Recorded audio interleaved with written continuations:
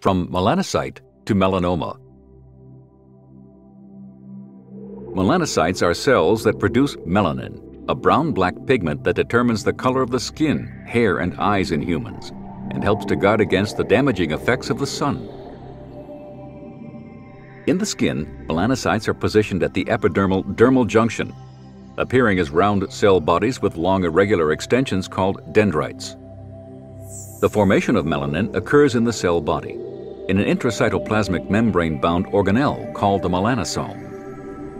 Next, the melanosome is transported by microtubules toward the surface of the melanocyte to a neighboring keratinocyte. Melanosomes are then released into the matrix of the cytoplasm in the keratinocyte and accumulate in the supranuclear region of the cytoplasm, thereby protecting the nuclei of dividing cells from the damaging effects of the sun. Several factors such as heritable predisposition and genetic mutations increase the risk of malignant melanoma.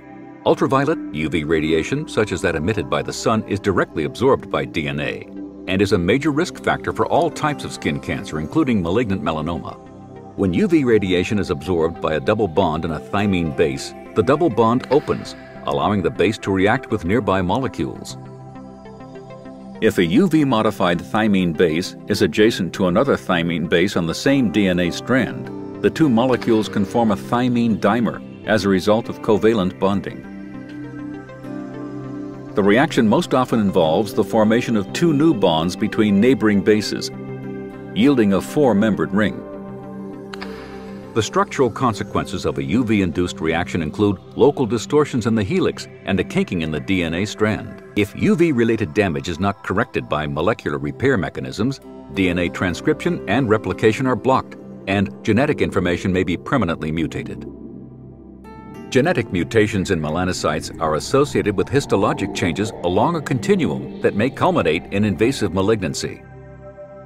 The transition from a normal melanocyte to metastatic melanoma may involve several histologic intermediates, including atypical dysplastic nevus of varying stages of severity, or melanoma in situ, and invasive melanoma.